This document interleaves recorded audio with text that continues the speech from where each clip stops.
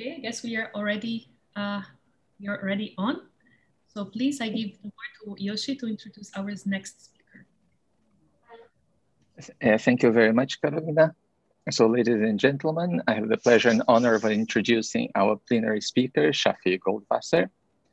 Shafi Goldwasser is the C. Lester Hogan Professor in Electrical Engineering and Computer Science at UC Berkeley, and the director of the Simons Institute for the Theory of Computing since 2018, where she follows its founding director, Richard Karp. Professor Goldwasser moved to Berkeley from the MIT, where she was the RSA Professor of Electrical Engineering and Computer Science. Professor Goldwasser is also a professor of computer science and applied mathematics at the Weizmann Institute of Science in Israel. She studied applied mathematics at Carnegie Mellon University and received her PhD in computer science from UC Berkeley in 1984. Professor Goldwasser was the recipient of the ACM Turing Award in 2012, together with her collaborator Silvio Micali, for their pioneering work in the field of provable security, which laid the mathematical foundations that made modern cryptography possible. Their work turned cryptography from an art into a science. Professor Goldwasser was the recipient of the Gödel Prize in 1993 and 2001. She's a member of the American Academy of Arts and Sciences, the National Academy of Sciences, the National Academy of Engineering, the Israeli Academy of Science, and the Russian Academy of Science. Professor Goldwasser was an invited lecturer at the ICM in 1990 in Kyoto, and was a plenary speaker in 2002 in Beijing. So today she will speak about secure machine learning. So Shafi, over to you. Thank you very much. Can you hear me? Yes. Yes, wonderful. So thank you for the invitation. I wish I could be there. Actually, it would be interesting to be in Brazil, but hopefully sometime in the future and maybe not too far off. So I will speak about safe machine learning and in particular on privacy, verification, and robustness in the presence of adversaries in the domain of machine learning. So as was mentioned, I am actually in training a cryptographer and a theoretical computer scientist. But today I'm going to talk mostly on issues that come up in machine learning. And I just want to say that cryptography, very basic research in cryptography, has had consequences, which I've talked about before in these mathematical forms, on electronic commerce, on cryptocurrencies, on cloud computing, even on in quantum computing, in some sense, in encouraging people to look at problems like factorization and so forth, where in a quantum computers you could factor and break cryptography, whereas on a classical computers we don't know how to do so. So all of this to motivate the fact that today I'm actually going to talk about machine learning from a cryptographer's point of view, and hope to show you how some methods from cryptography can address some issues that come up in machine learning today. So when I say machine learning, it's a very wide, there are many models, many definitions. So I really am going to stick to a very specific definition, but more generally, as we start, machine learning is really in the intersection of statistics, artificial intelligence, theoretical computer science. And the one thing to remember that is relevant to my talk is that machine learning algorithms learn from and make predictions on data, and they're not explicitly programmed, but rather they learn from the data and then they run on data. And the idea is that you have two phases. If you know nothing, you just have to know that about machine learning. So you have a phase of training, where you get a lot of sample inputs, and then you build some sort of hypothesis, an algorithm, a machine learning algorithm. And after the training phase, you might have a prediction phase, or a phase where you use this model hypothesis that was built during the training phase. And the machine learning algorithms that we are using today, most of them, you could think of it could be even linear regression, logistic regression, a decision tree, or neural nets, which are all the hype. All of these models, more or less, have been around for a long time. The reason that we are paying a tremendous amount of attention to them now, and they seem to be changing the algorithmic paradigm, is because once there's a lot of data, as we have today, it seems to change the accuracy of these algorithms and what we can do with them remarkably. And so much so that probably 5 years ago, I wouldn't have been able to give this talk. I mean, definitely, I wouldn't have been able to give this talk, but I think that's true by and large, that what we hear about in terms of machine learning algorithm is something from the last 4 or 5 years. And they have made a real impact in health, sort of in trying to understand health predictions, disease trends, medications, in finance, predicting financial markets, in consumer targeting. We all know that when we use any kind of Google or phone or Facebook, in infrastructure, understanding traffic patterns, energy usage, in facial and image recognition, speech recognition, and in the more mundane things, essentially threat prediction models for security. And the last 3 things on my list here are things which I bold-faced: policing, bail, and credit rating. And these are sort of most relevant to my talk. That these days, people, at least in the US, they're using machine learning algorithms to decide where to send police cars. There's a lot of discussion about whether to use machine learning to decide who should go out on bail, free on bail, and who should stay in jail, or in credit rating. That is, you have a description of a customer, and then you decide whether to give them a loan or not based on an algorithmic prediction. So these are all start as a research project, but these days, for example, in terms of bail, there are actually states where they're using algorithms in helping to decide whether to set people on bail, free on bail or not. And similarly for, I think this is in New Orleans, and in Pittsburgh, they're utilizing algorithms to decide where to send police cars. Where is there most likely crime happening, so you could send your police car to effectively use your resources. Now, all of this means that there is a basic shift of power. Whereas before, these decisions were made by bodies, maybe people, maybe committees, maybe a bank clerk in the case of credit rating, or a judge in the case of bail. Now it's being decided by computer programs, or at least being advised by computer programs. And this shift of power requires attention. So we may love this as mathematicians or as computer scientists who've designed the algorithm, and we say it's so efficient and it's so accurate and it's much better than relying on fallible humans, but we don't call all the shots. So for example, in California, this last election, there was a proposition called Proposition 25, which was to replace cash bail with risk assessment tool. Risk assessment is essentially a machine learning algorithm. So there was a referendum that was supposed to decide whether to accept this, what was passed by the legislator a few years earlier in 2018. And what the legislator proposed was the following bill. He said, first of all, we're going to end cash bail. So cash bail means that somebody is a suspect, and then they decide if it's someone who's wealthy, it's a lot of money. For somebody who's poor, it's less money. And if they pay that money, then they can go out on bail. So that is clearly unfair to people who don't have money, and this is very class related. So the proposition was, we're going to end cash bail, which is clearly unfair, but there was another part to the proposition, and that was, we're going to replace cash bail with a machine learning algorithm based on statistical evidence to determine if a suspect should be released or detained. And what was the statistical evidence? I assume the idea was that you'll have access to past data where you would have features of where the suspect is, meaning what the crime is, what the age is, maybe what the history of this person is, and then whether they were released on bail, and if so, whether they committed a crime while they were on bail, whether they showed up for trial, and use all this body of data to determine a model that will be a good predictor whether in the future, when you get a particular suspect's feature vector, which is what we call his characteristics, to let him out on bail or not. So this proposition was up for vote, and it did not pass. Now, why did it not pass? So the debate essentially, which is just over from the internet, was that the supporters said, obviously the cash bail is classist, racist. Of course we should do away with it. However, the opponents were of two types. One were, of course, the bond industry, which were going to lose a lot of money if they canceled the cash bail. But the more interesting ones were the civil rights advocates who said that cash bail, yes, is fundamentally flawed. But while algorithms or programs or machine learning algorithms can pitch you a song or sell you a toaster, they should not be used for release decisions.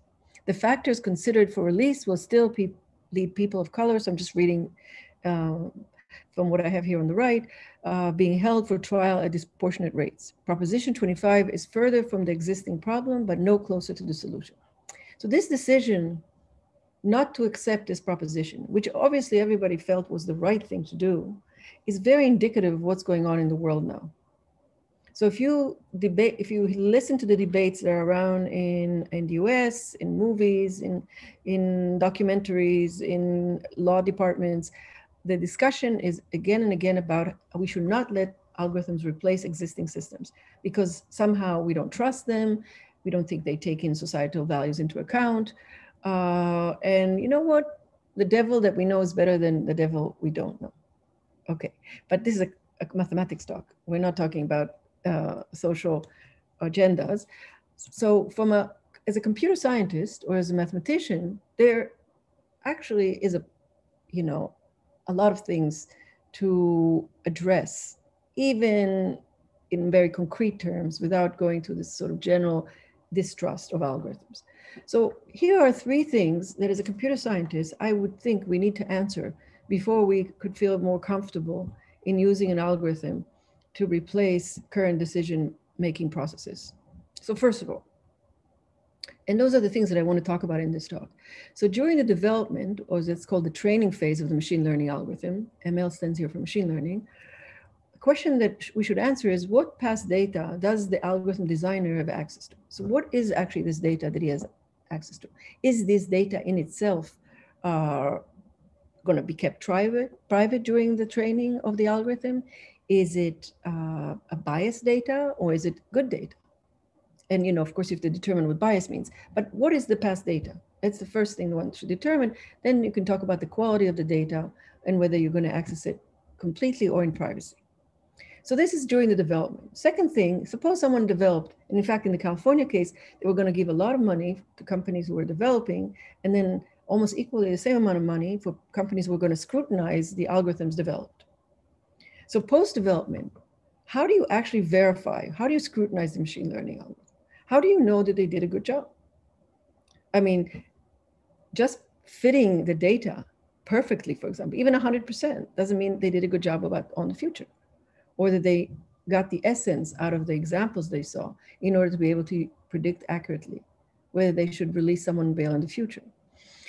So when you verify the machine learning algorithm, do you again have access to all historical data to check against? Do you get to have open source access to the machine learning algorithm that was developed?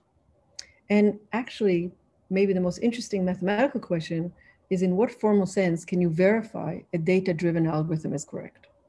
So the algorithm, it's not that there's essentially a mathematical formula that you have to show that the program you developed fits the mathematical formula. It was derived from data. So how do you formally define that the algorithm was derived successfully? Okay. The third thing is, okay, let's say that you've designed the machine learning algorithm, you've verified it in some formal sense yet to be defined, okay? And now you're starting to use it. And let's stick to the bail example. You're starting to use it in the future, but the future distributions are not necessarily the past distribution. So you may have learned a wonderful algorithm with respect to past suspect criminals, but the future suspect criminals are very different. So does your algorithm generalize to unseen distributions, for future use? Is it robust against adversarial distributions? In other words, if someone tweaks their data in such a way to avoid being judged correctly. And finally, there's a notion called fairness, which has become a big deal in computer science now in the machine learning community, which is what if your data contain too little information on some minority distribution? So maybe the data is wonderful. Usually the example is on white men, but maybe if it's African-American women, there's such a small amount of them in the data. How do you know that your algorithm is going to perform well on it? So there's sort of three challenges here. And that's what I'm going to talk about in my talk. There's many more challenges, but that's what I'm going to talk about. Verifiability, of machine learning models, robustness, what can we do when the future distribution deviate from the training distribution? So this is how we're going to use it in the future, and this is what we were trained on. And in fact, what if it deviates in an adversarial manner? And finally, privacy. So what about privacy while you're training your machine learning algorithm? And this I am going to talk about last because there's been the most attention paid to it. So I think it's going to be more interesting to talk about these two. But just a word in case we don't get to it, since I know I only have 50 minutes, and that is that there has been a lot of work on privacy. Sort of how do you actually train machine learning even though you can't look at the data completely? And very ingenious ideas. They use a lot of cryptography, but mostly they result in prototypes. So you can do it in the lab in some sense, but the whole point about the machine learning is to use large-scale data, and the question is whether what we know really scales up. So you need new methods in order to scale up to address privacy during training machine learning algorithm. And again, machine learning algorithm can be linear regression, could be logistic regression, very simple models. But still the question is, can you do it without actually looking at the data in the clear and come up, with a prediction algorithm when you have a lot of data in front of you? Okay, so even if you've stopped paying attention from here on, the issue is how do we verify machine learning algorithms? How do we make sure they're robust? And how do we keep privacy of the training data? By the way, you can interrupt me anytime if somebody has a question.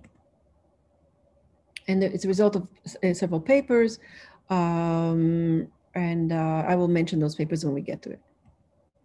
So the papers are on verification, on robustness, these two, and the last one is on privacy. And I'll mention my co-authors when the relative result comes out. So let's just start with some definition, okay? It's mathematics, we want some definition of learning. And we'll take a definition that's due to Les Valiant from 1984. I think it's the most accepted definition in the theoretical community, at least. So there's a lot of words on the slide, and I'll just talk through it, so there's no really point in reading it. So the general idea in this definition is this: you're given labeled examples. That's not always the case in machine learning. Sometimes it's not labeled, but in the setting of this talk, that's what I'll do. So X here is like a vector of features. Again, it could be age, salary, income level, history of crimes, and so forth. And then you've got, this C should be an F. You have a label. F. There's some function that labels X either with 0 or 1. So you can think of this as release or hold in terms of bail, or give a loan or don't give a loan, and so forth, or send a police car, don't send a police car, and so forth. And X is drawn according to some unknown distribution, possibly, okay, which we'll call distribution P. And we say that a pack learning, so this is what Valiant called it, probabilistically and approximately correct learning algorithm. Essentially what it's supposed to do, it's supposed to look at this data to get samples that look like X and label F of X, and generate, after a while, after looking and processing it, come up with an hypothesis. An hypothesis is just a program. And the hypothesis usually comes in a class of programs. So it could be, if we're talking about logistic regression, it's a logistic formula. If we're talking about a decision tree, it looks like a decision tree. If we're talking about a neural net, it looks like a neural net, okay? And the requirement is that this hypothesis is a good one. What does it mean, good one? It means that if you look at the loss of this hypothesis with respect to the truth, so F is the real label. Should you release, should you not release? H is what your hypothesis says. And we say that with respect to distribution that we've seen, the loss is not too big. So we want the loss to be small. So this is a parameterized definition, less than epsilon with high probability. And there's some reason why you have both epsilon and delta that has to do with whether you by chance got bad data. But in any case, all right? So pack learning just means I get labeled examples, I come up with an hypothesis, and I want that the hypothesis will match the ground truth, which I don't know, but it exists, okay, with good probability. Okay, namely small loss with high probability. Okay, so our first question was, how do we, why don't I, hold on, how do I, oh, okay, here. How do I verify it? So from, for my past work, there's a lot of verification tools for algorithms. We have program verification, something called interactive proofs, zero-knowledge interactive proofs, multi-prover interactive proofs. However, all of these things essentially have the following premise. You have some program, and you'd like to check that this program actually is equal to some function f. So the program, you don't know, if there's an f which describes what your goal is, and you want to check that your program on input x is equal to f of x. And interactive proofs, for example, would be a schema for proving that this program on x is equal to f of x, and so forth. The thing is that in all of these examples, f is pre-specified. Whereas in a machine learning setting, f is this unknown ground truth. So I don't have an f that's specified then that I'm trying to prove that my program is equal to. In fact, I'm not even supposed to know, I don't even know if f can be captured in the hypothesis class. Maybe this f cannot be described as a decision tree or a logistic formula or a neural net, okay? So what are we supposed to verify exactly? So the first thing we need is a definition. So here's how we're going to define it, or in this work with Jonathan Schaefer, a student at Berkeley, Guy Rothblum from Weizmann, and Amir Yodayev from Technion. So the idea is the following. We're going to have two parties. We're going to think of, I'm going to anthropomorphize, I'm going to talk about it in terms of people, but these are algorithms. So there's on one side, there's an algorithm, which is the learning algorithm, the machine learning algorithm. And it's going to have a double act. It's going to learn, and then it's going to prove. And on the right side, there's a verifier algorithm. And I want somebody's going to design some kind of hypothesis by having access to a distribution, as we said before, examples x and labels f of x. And they're going to maybe take a long time to do it. And eventually they're going to say, I have a good hypothesis. And they're going to send it over to the verifier. And now the verifier is going to want a proof. So they're going to go questions. It's going to be an interactive proof. So you can ask questions, get answers, questions, answers, questions, answers. And at the end, he says, I accept your hypothesis, or I reject it. Now, so what's the difference between the verifier and the prover? I mean, why does the verifier even need the prover? He can redo the whole thing himself. Because we're going to say, look, there's no point in them being the same. Then there's no need for two of them. What we'd like is that the verifier's job is going to be easier than the prover's job. So it might take a tremendous amount of time to learn, looking at the entire distribution, entire past data. But we want the verification job to be easier. And that might mean that the access to the data of the verifier, he has less data to look at. Maybe he doesn't look at everything, but he has some random sampling in here. And maybe it's even a qualitative difference. So in other words, instead of just getting, maybe the learner here can do experiments. He can give an X and say to the judges of the past or the current judges, here's an X, here's a suspect. What would you say? Accept, send on bail, or keep in prison? So he can run experiments. So that's usually called membership queries. Gives an X and asks, is it a yes or a no? Whereas the verifier, he can't do that. He can just maybe get random samples from listed pairs, and depending on that, should verify whether the hypothesis is a good one or not, okay? So this is the framework. There are two parties. They both have access to the data distribution, but their access might be a little different. And now we need a definition. So in the same way that we had pack learning, now we have pack verification. Okay, so what's pack verification? So we say that the class of hypothesis, again, the decision trees or whatever, is pack verifiable if the following is true. That there exists a verifier and prover, okay, such that here's what we would like to be true. We will define we'll look at a loss function L, which takes the H, the hypothesis to the prover output, and says, what is the probability that this H agrees with the distribution? So in other words, on X, it gives the right prediction. So this is actually probability of loss. Okay, so how much does the hypothesis lose with respect to the distribution in terms of prediction? And then I was going to say there's sort of the optimal loss. So among all hypotheses in this class of hypotheses, which H prime loses the least? Okay, so we look at all possible hypotheses and we say this is the least that you can lose. This is opt. And what I'd like it to be between this prover and verify, I want two properties. First of all, that it's possible to prove when the hypothesis is in fact a good one. And I call that completeness. So there exists some prover algorithm that after interacting with the verifier, the verifier will say, I accept the hypothesis.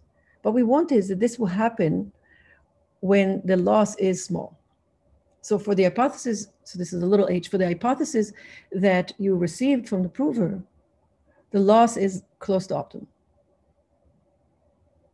And maybe the more interesting requirement is soundness. I want to say, regardless of what the prover does, the prover might be trying to convince you to accept an hypothesis, which is not a great hypothesis. You're going to say, I'm not going to accept it if the hypothesis that I got from this prover is far away from optimal, and close and far by epsilon. So in other words, if I did get a good hypothesis, good in terms of accuracy, I will accept. And if I didn't get it, I will reject. But good and bad are sort of close to optimal and far from the optimal, where optimal is the best hypothesis, the best hypothesis in the class in the terms of its, in the sense of how it matches the label distribution. Okay, so let's dig into this a little bit more. This is the minimal requirement for requiring accuracy. So how do we achieve this? So for example, suppose the prover collects a lot of high quality data, trains a good model, and gives it to the verifier. And then the verifier gets a random sample, checks to see whether on his random sample, this model predicts accurately because it's labeled. And let's say it has 80% accuracy. Should he accept it or shouldn't he accept it? According to the definition I just gave. Well, the truth is that the answer to this depends on whether this class of hypothesis is what we call is in the realizable case. And that is that really your ground truth F can be expressed as an hypothesis in this class.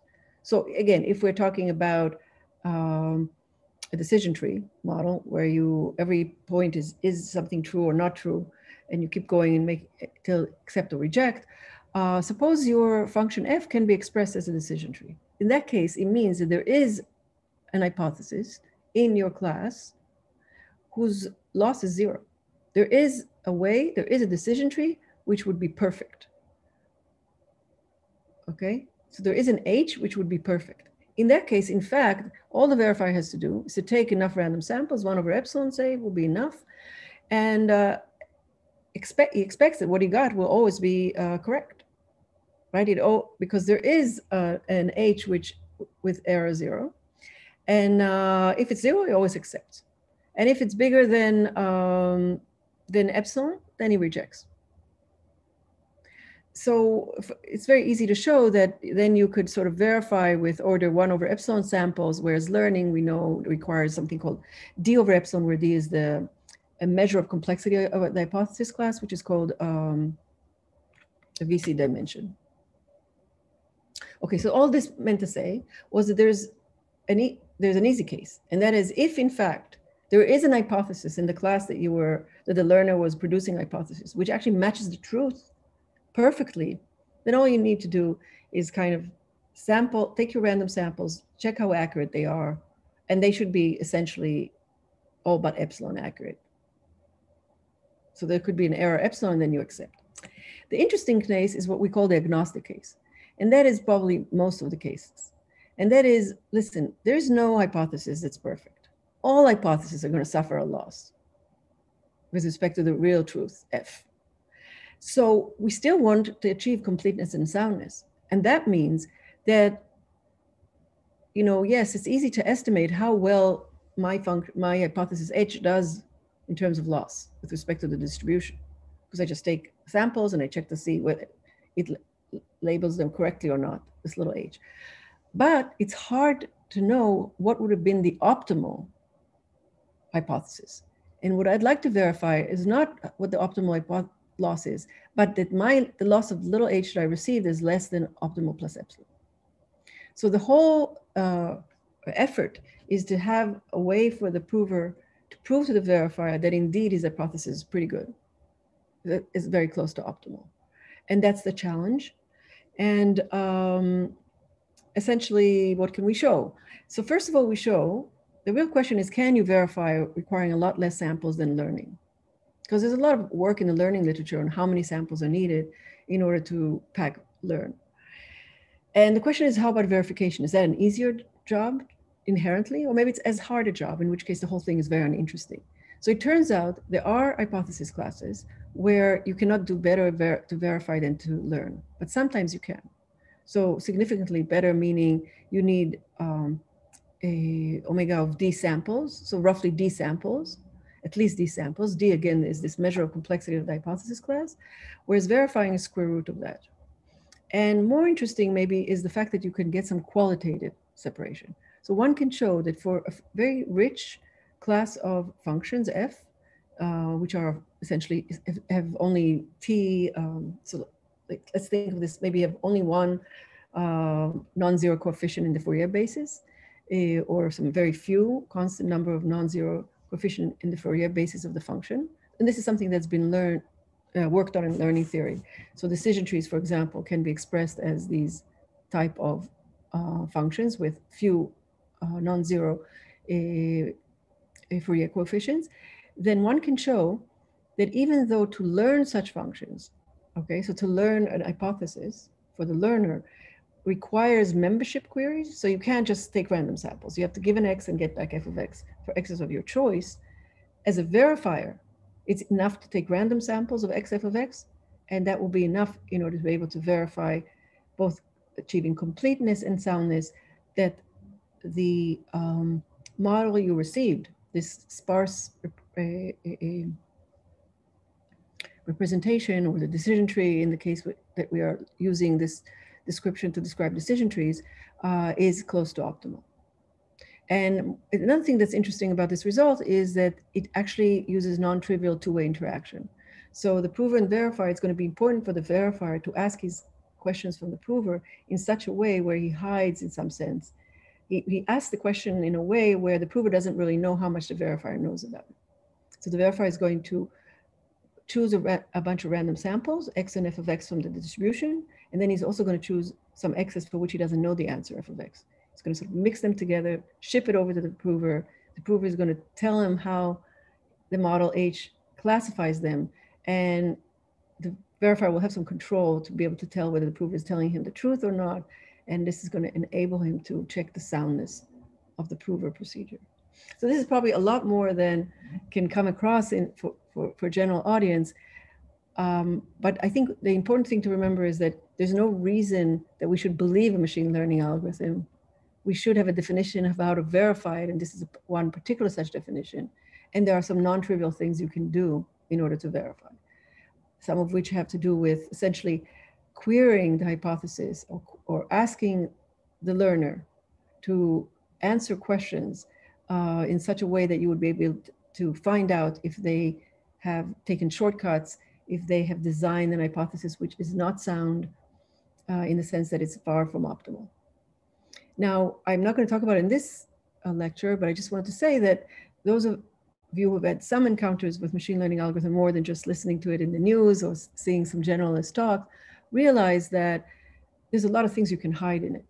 So you can design an algorithm that looks like it matches a distribution, but it could be doing some other things as well. So there might be some subset of decisions that it makes that are not what should be. And these are the type of things that you'd like to make sure that don't happen too frequently. And this definition, for example, would check that. You can't shift, in a radical way from the true distribution that you were trained on. Okay, so this is part one. Any questions here? And if not, I'm going to keep going.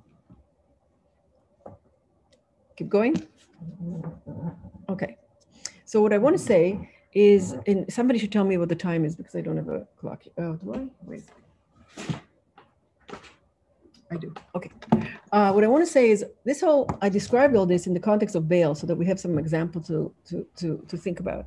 And an interesting question, which is not really in the scope of this talk, is are they, even if we do come up with this definition that we feel good about, are they really going to accept this in a courtroom? Statistical evidence in a courtroom is a very interesting, kind of thorny question. Can judges, should judges use statistics and probabilities in legal settings? Obviously they do, and they talk about DNA matching. In fact, even before that, there's all these cases of going back, to the 1800s, where cases of forgery, decide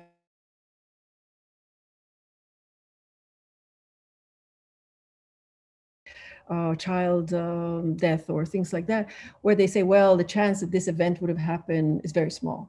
But often they use it without understanding product rule for probabilities. So they say the event A, it's 1 in 1,000, event B is 1 in 1,000, event C is 1 in 1,000. What about, then they say, well, the probability, all of these things happening is 1 in, 1,000 cubed. But often these events are not independent. So it's not very clear how in a courtroom statistics and probability will be viewed. So there's a big disconnect, from the mathematics and from the use in reality, which is an interesting thing to study for lawyers, maybe in conjunction with mathematicians. And another question is that I didn't talk about is in the case of bail, for example, are the verifiers allowed open source access to the hypothesis? And again, this is kind of a question that has to do with capitalism rather than anything else, because in the California case, it was very clear that the companies developing the machine learning algorithms were going to have the right to hide the code. So how do you check the code when it's hidden? And again, you can use cryptography for it. You can, in principle at least, encrypt the hypothesis, and then every time you run our algorithm on it, for example, for verifying, you want to be able to check that this hypothesis on X will give back Y. And you can use things like zero-knowledge interactive proofs for that. But that's more machinery on top of the basic. Okay, I want to move on to robustness. Okay, so robustness. Recall this definition of Valiant with the pack learning. We were given a bunch of X's from a distribution, we were given a bunch of labels, F, and we were supposed to learn H. Okay. There were two distributions actually here. One was the training distribution, and another one is how well my H does on future X's. And when Valiant defined it, the training distribution and the distribution you're going to actually use it in the future on were the same. So it's the same P here as P here. Now, is that really true? So is it really true that usually what you train on is what you're going to be using it on?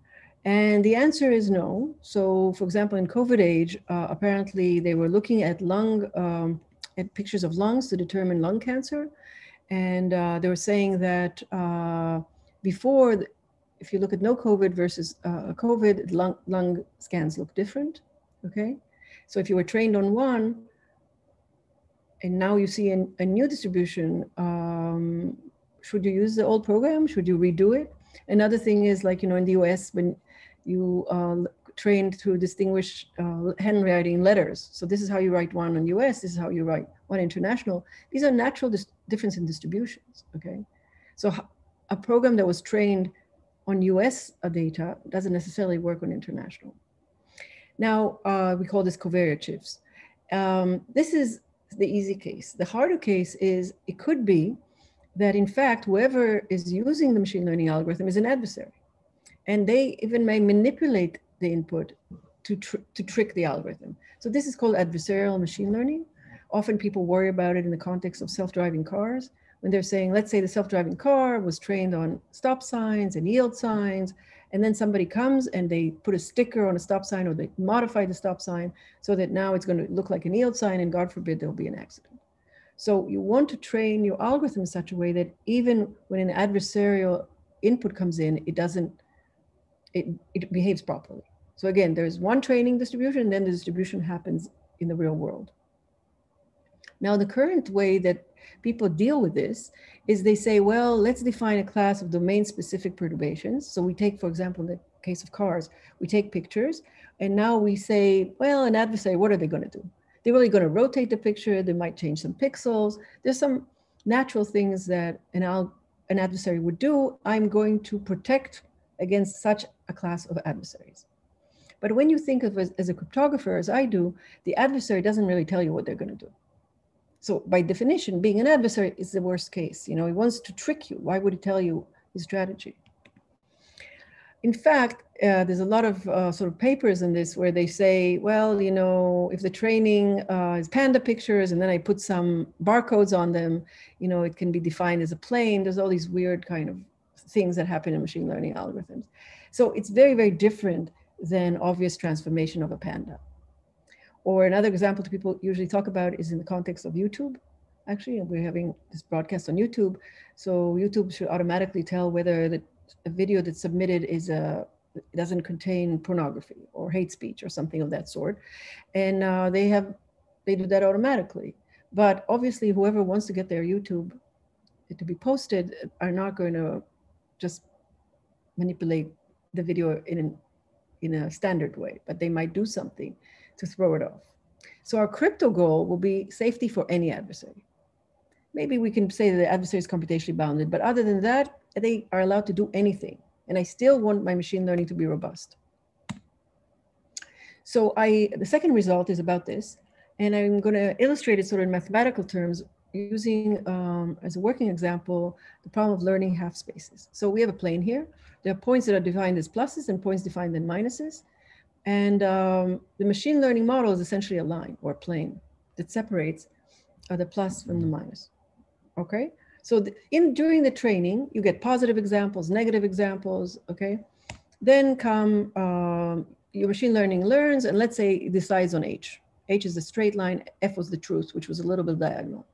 Now test time, you get these black dots here, black dots here. These are going to be pluses, these are going to be minuses. Everybody's happy. There'll be very few mistakes. But what happens if the test distribution, the little dots, the black dots, are different than the training? What happens if they all fall in here? So rather than, there's some that fall in the pluses, some that fall around the minuses, and some fall where I saw no examples whatsoever. In other words, the training distribution, which are the greens and the blues, are different from the test distribution, which are these little black dots. Now this means that maybe F was this line, or maybe F was that line. From the data that I've seen, it's equally likely. This tells me that it's essentially impossible to get the right answer about these dots over here. It's an impossible task. So when the training distribution and the test distribution are really radically different, there's nothing we can do. So what are we going to do? We're going to change our requirement.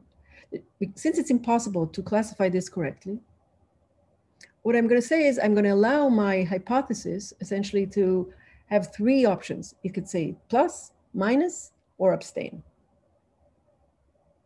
Okay, I'm going to allow it to say, you know what, I have no idea. In fact, it will turn out that that's not good enough either. Because when it's really an adversarial person who's giving you the dots in the test time, you may think that this adversary, he may even know what's your current hypothesis. He knows your hypothesis is this, okay? And he might even know what the truth is. All he wants to do is to trick you. So he can put all of his examples right next to something where your hypothesis makes the mistake. So we're going to make one more change. First change was we're only going to require you to say yes, no, or abstain. So we allow you the freedom to abstain. And the second thing is that we're going to say, you know what, in addition to getting the usual plus minus training, I need some access to the points in the distribution of test time. Unlabeled ones, but I need to know, I need some access to points that are going to be asked, that come from the distribution of the test distribution.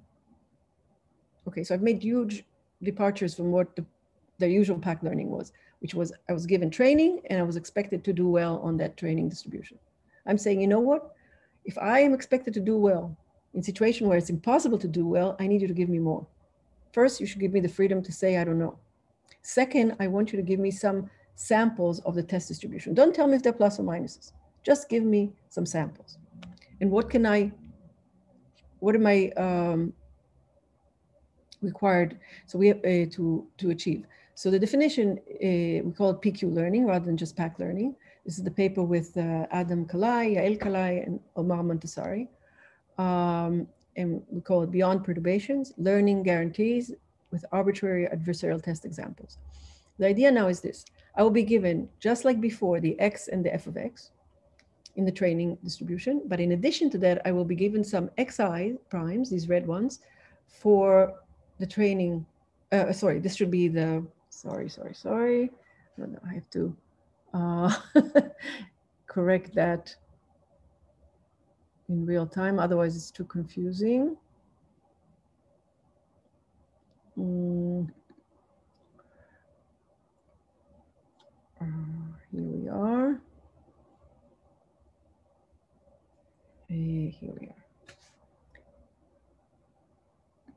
in the test distribution.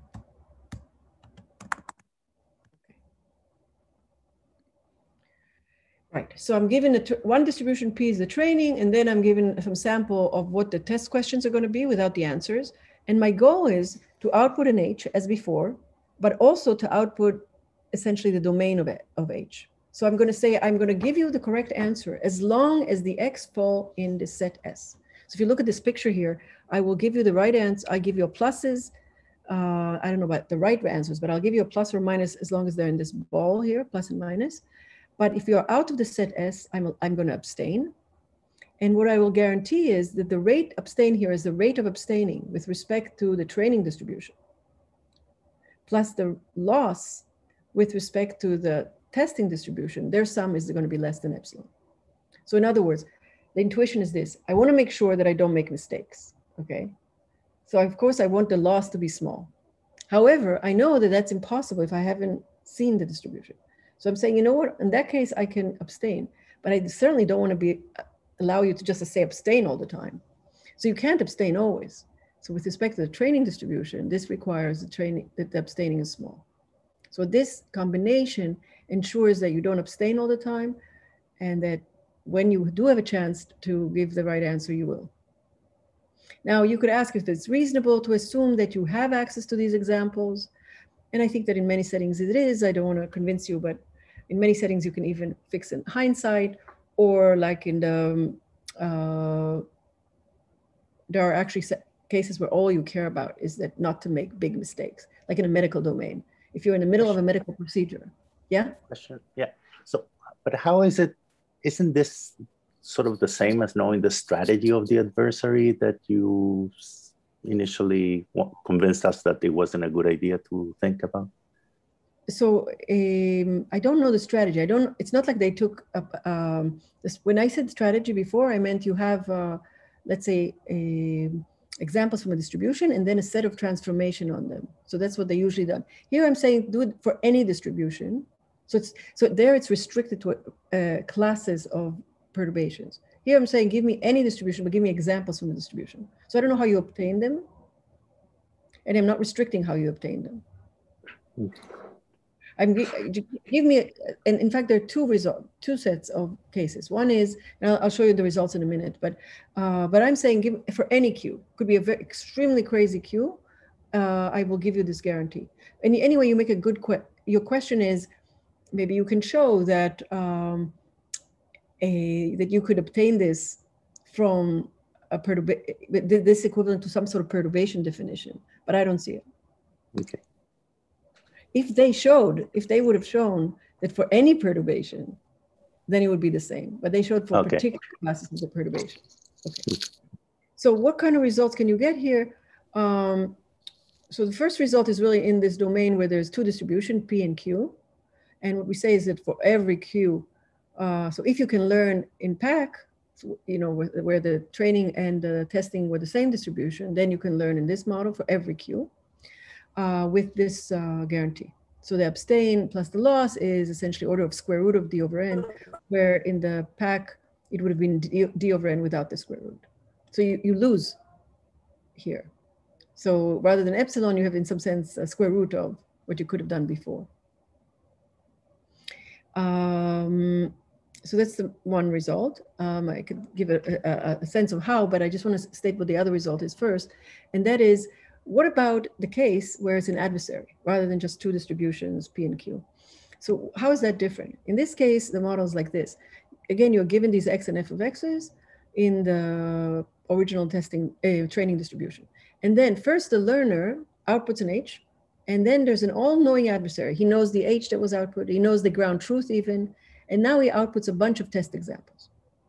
Okay, now it's not a distribution, it's specific test examples. And what I want now is the learner to go through a next phase where he knows these T's, right? And where he says, okay, I'm going to output now a set on which I can restrict my H, where if the X is not, or these T's are not in S, I will abstain. Otherwise, I will give the measure of accuracy that I claimed. And the measure of accuracy is again the same. So, but here it's, I'm I'm talking abstaining with respect to these specific T1 through Tn. So whereas before the statement was distributional, here the statement is really with respect to an adversary who can sort of design his test examples as, you know, in sort of worst possible way. Now this theorem is, the premise is a bit different. So essentially you need a stronger learning algorithm, a standard learning algorithm in order to achieve it. What will be the strategy? I didn't have a slide on this because I didn't think we'll have time for it. But the strategy essentially to do this, maybe I do have a slide, is the following. Do I? Yeah.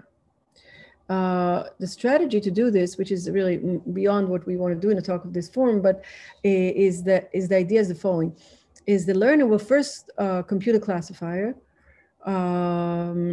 using standard machine learning, and now it's going to sort of take the test the examples that he got from the test distribution, okay, from the Q, not P, and he's going to form sort of he's going to essentially try to learn another classifier which agrees with the previous one on the training data, but disagrees the most on the test data. So, and this disagreeing the most is going to allow you to define the region where you abstain. And you do this in an iterative fashion. And the trick here is essentially to define a new distribution. So take the training example, which are labeled, and give them a lot of weight, and then take the test examples, which are not labeled, give them sort of fake labels, okay, which are sort of conjectured labels. And the labels there are sort of essentially going to be exactly the opposite of what your classifier does. And you do this in an iterative fashion. In any case, it's not the only strategy in fact, there's another follow-up paper where they, instead of allowing plus, minus, and abstain, you know, for this example of half plane, they have a cost. So they have penalty for abstaining. And then they essentially try to minimize an objective function, which minimizes this penalty. And by doing that, they come up with a different type of algorithm that enables, you know, to minimize their objective function, minimize the penalty, but it has essentially morally the same outcome, where you either classify or you say, I abstain, and you try to incur as little cost as possible. So what is this essentially conclusion of this? Is that you can take any binary classification algorithm, you start from a learning algorithm that already exists, and you use it in order to identify and reject suspicious patterns in unlabeled test data. So you sort of take whatever algorithm you have, you take the test data that arrives, and now instead of just running the algorithm on it, you run what we are proposing, and that will sort of signal out to you what's suspicious, okay? This helps to reduce error in places where error has high costs, like a medical type setting, or maybe a setting where, you know, you really do not want to make mistakes. Of course, the problem is that not making mistakes is not good enough. Right? So there's a lot of settings where we got to make a decision. We can't just say, well, you know what, we don't have the data. We just are not going to make a mistake. And in some sense, it's like saying, okay, letters, scans, it's okay to say, look, take another look.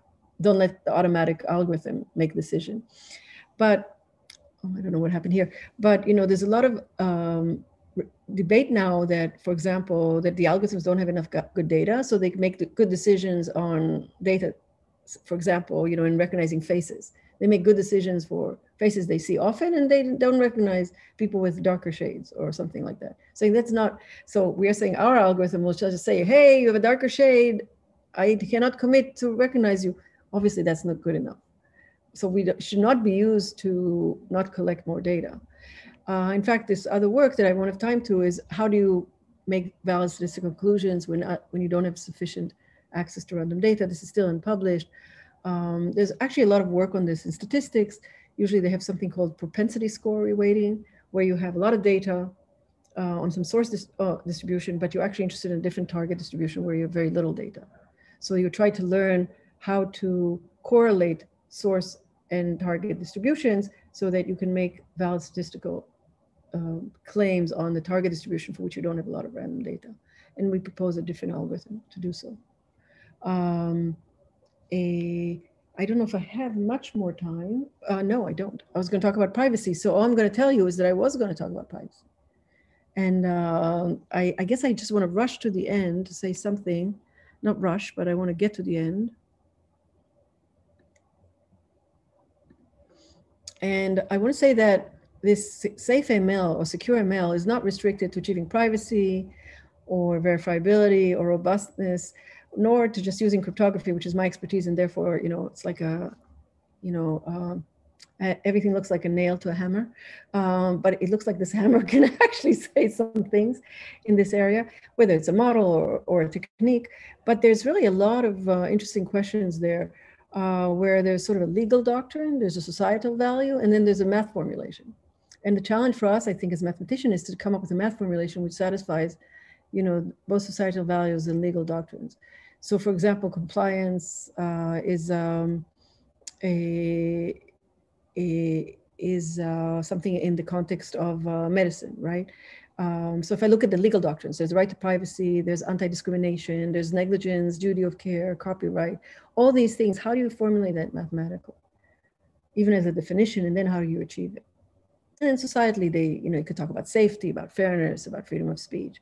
So I think it's a fascinating area, actually, that requires mathematics, but it does require actually talking to people from these other disciplines. Okay, thank you.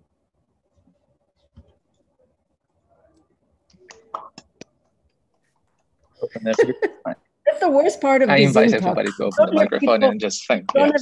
Don't have people clapping. Okay, yeah. Right, Shafi. So thank you very much for this very exciting talk. So let's see. So there are a few questions from the audience, from the YouTube. Actually, so, right. So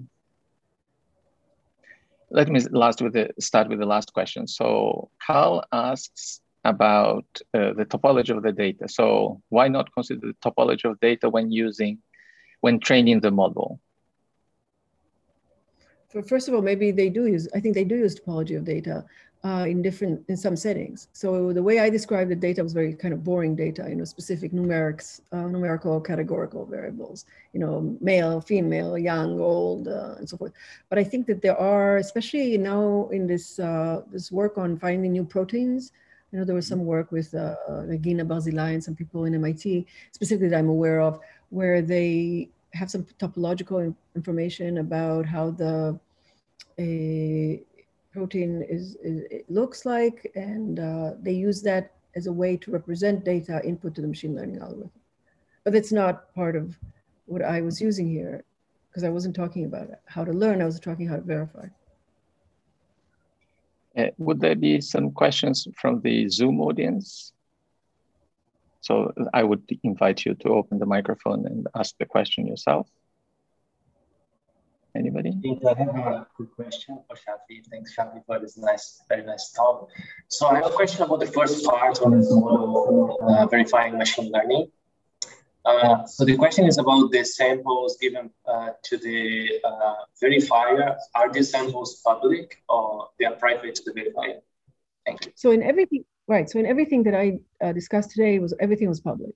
But usually, so it was really talking about definition for accuracy. If you wanted to add privacy, you could, because in these algorithms, everything that was, we were using the hypothesis as a black box. So I just would have to check. So if I received a sample, which was encryption of X and encryption of F of X, okay?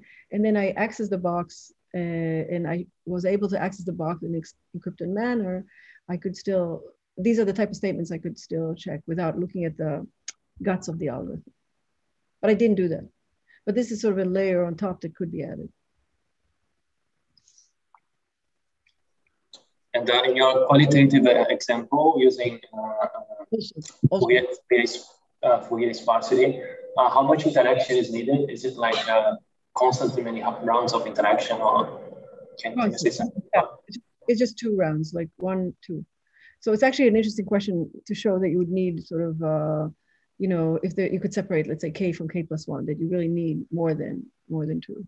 Yeah. And to be honest, the reason we use that as a first example is because there is some resulting cryptography that could be repurposed for this purpose. But we have some work on half planes and on linear regression also, where you're trying to prove that your regression model is accurate. And yeah. Thank you. Thank you. Any more questions?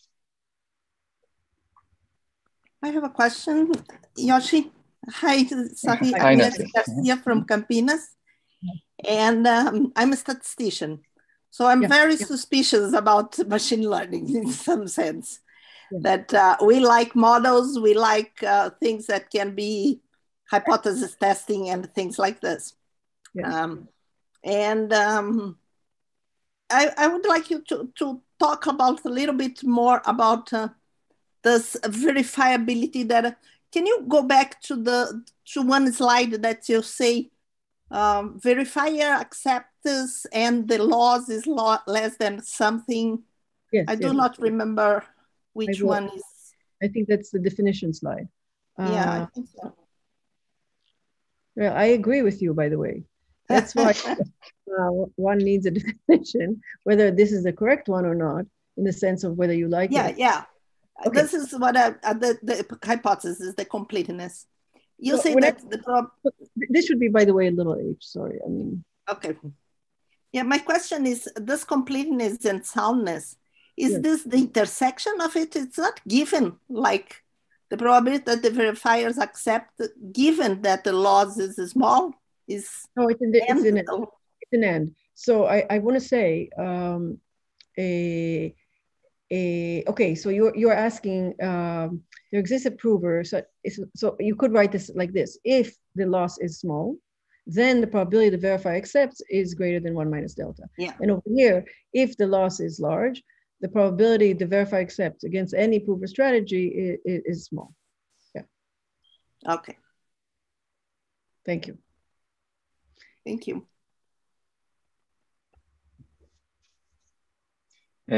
Yes, so any more questions?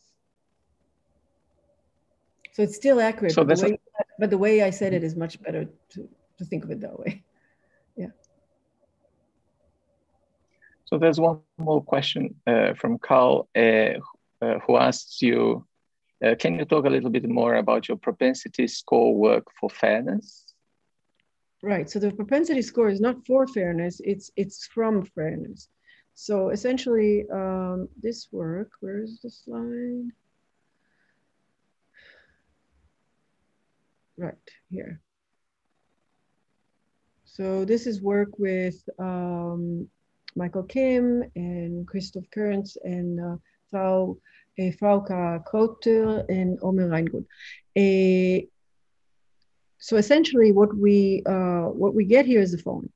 We want to make, we want to say that we have some source data, okay? And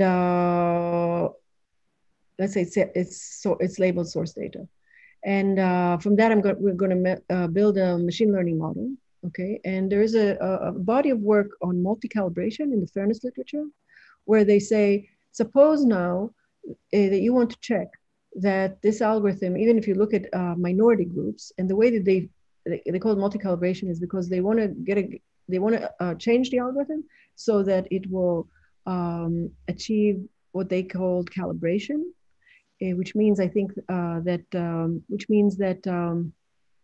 the false positive and the false negative within a group are done correctly rather than on the entire population.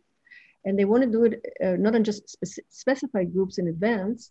So usually when you talk about fairness to minority, you know which minority group you're talking about. So it could be, you know, people who are poor or people who are from one ethnic group or another. But the multi-calibration work essentially says that the way they're going to define a group is through a computational model. So they're going to say if a group is recognized by, I don't know, a low degree circuit, some small computational model that when you give it the input, it says, are you in the group or not in the group? And they want to say that for all groups that are captured by this model, it will be fair. Fair meaning, let's say that the false positive, false negatives are are the same, are accurate. So in other words, there is some measures, let's say, of fairness, okay? And you want to achieve it, not just with respect to the entire population, but also with respect to small subgroups. And they have a method using these multi-calculation algorithms, how to take a machine learning algorithm and make it fair. And what we say is that you can use the same method, okay, essentially to make a statistical conclusion to these groups without knowing what those groups were beforehand, because they essentially, you're not addressing a specific group, you're doing it for all groups that obey a certain different, computational structure. So we essentially do an adaptation from these algorithms to statistics questions, like coming up with the average or whatever it is statistic you're interested in.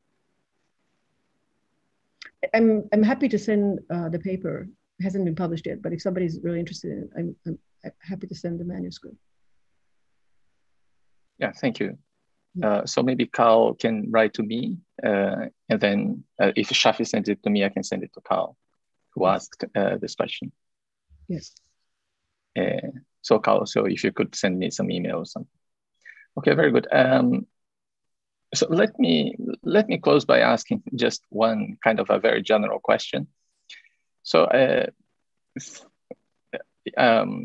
so theory of computing started many decades ago, and it has evolved in lots of different directions. And as in any other subject, kind of the focus maybe kind of shifts with time, right? And so how do you see that in your research and in kind of what you see is happening in theoretical computer science right now? It's a good question. So, there's several trends, right? On one hand, there are fields that are well established, even let's say complexity theory, which is one of the most traditional fields. And surprisingly, it has a lot of young blood coming into it. So the big questions still remain, the P versus NP, or randomized polynomial time versus polynomial time. And yet there's more special cases of them. So if you think about circuits, let's look at bounded, algebraic circuits, or some restrictions on the model, and people are studying these in much more detail. So I think that on one hand, the field is just getting older, but in a good way. That is that there's still interesting questions, but there's a lot more talent that goes into it. There's generational components, so there's not just five people are working on it, but there's students, and there's students. So this is one trend. Another trend that there is a lot of subfields that have come out of applications. So machine learning, it's not an application, but it's a trend, right? But there are clear theoretical questions there. Well, what's the model? Why is it the right model? Can you generalize? Can you make any kind of statistical guarantees, like Nancy asked? Or can you say anything theoretical? How do you deal with errors when you have, let's say, not just you have a model of the error distribution, or distributed computing is another example, where for many years, all they were working is on consensus, as far as I could tell. I'm not a distributed computing person. But now, they have the cryptocurrencies, right? So they're talking all about blockchains and how to use old algorithms for consensus to support this infrastructure that supposedly is going to be the new currency of the world. And that's obviously application driven. So I think that there's, on one hand, what happens, the fact of field after a few decades, that it becomes richer and uses more difficult mathematics and more talent. And on the other hand, computer science theory derives a lot of its problems from what's happening in practice. And that's a good thing. It's not, as long as one keeps an eye on the ball in some sense, is saying that we want to get formal guarantees, that we want to get formal definitions, that, efficiency in some sense is a secondary. It comes next, doesn't come first. Yeah. And what would you say the distribution is between applications and kind of no applications at the Simons Institute? At the Simons Institute. Oh, it's too bad. I should have showed some slides about that. So the Simons Institute is a theoretical institute, right? So clearly it's much more basic theory driven. It is basic theory driven. But, you know, theoretical computer science is funny that way. It's had a lot of impact on application. If you think about when I started at MIT many, many years ago, almost 40 years ago, there were like the systems groups and the theory group, right? And the theorists were like, ah. But the fact is that if you look at search or, you know, graph algorithm, content distribution, cryptography, those are all basic. This starts from theory, and it's made huge impact. In fact, even machine learning, these were theoretical models. Whether they, some of them they can prove things, some of them you can't, but they started as a theoretical model. So I think theory is, it's kind of, at Simons, it's obviously the main. That's what it's about. But a good idea in this world, you know, makes a huge impact. Great. So thank you very much to everyone. So maybe it's time to close. So maybe Thanks. I pass the word back to Carolina. So thank you very much, Shafi. Thank you very much for the invitation. Bye-bye.